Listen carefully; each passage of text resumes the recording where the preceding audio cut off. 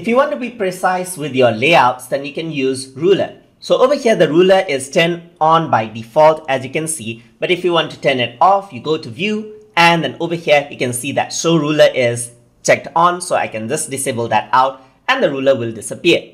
So let us go to view and show the ruler right here and see what the ruler is and how we can control with it. So you can see that the section starts from right over here, and this is the starting point. I can click and drag this right here, as you can see, and I can push it onto the tab.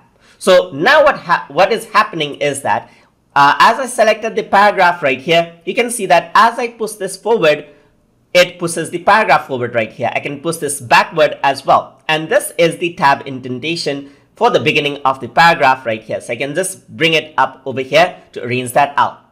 If I were to select nothing right here, let me just go into editing mode for this one. If I were to click and drag everything, you can see that the paragraph goes just like that, as you can see. So whichever paragraph is the one I'm selecting, it just pushes that forward right over there. I can select multiple paragraphs and then push that out as well, just like that as well, just like that. I can do the same from over here on the side right here.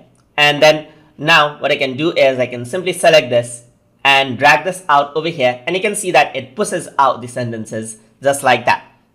On the left side, you can see that there's the margin over here on the top, so you can pull it up or down right over here as well. And you can go down, do the same over here as well. So this is how you can work around with the tabs right here. But especially when you have multiple columns, you have even more control. So I can go over here onto, let's say, for example, I'm just going to go around and then turn this into a column. So I'm just going to go to format right here, column, and then 3 column, let's say, for example.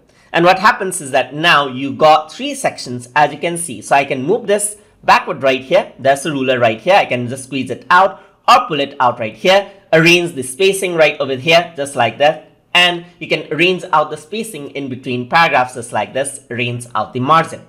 And you can have different layouts, as you can see right here. Another way to control out the ruler settings even more is when working with tables. So let me just go to insert table and then select a bunch of tables right here. And you can see that there's the ruler option right here, which allows you to move out the divisions right here. So you can work around with the rulers right here on the left, as you can see. And as you move this, it reflects this onto the ruler, and you can move this up, you can move this down right here, and that is how it works. And that is how you can work around with the ruler right over there, just like that.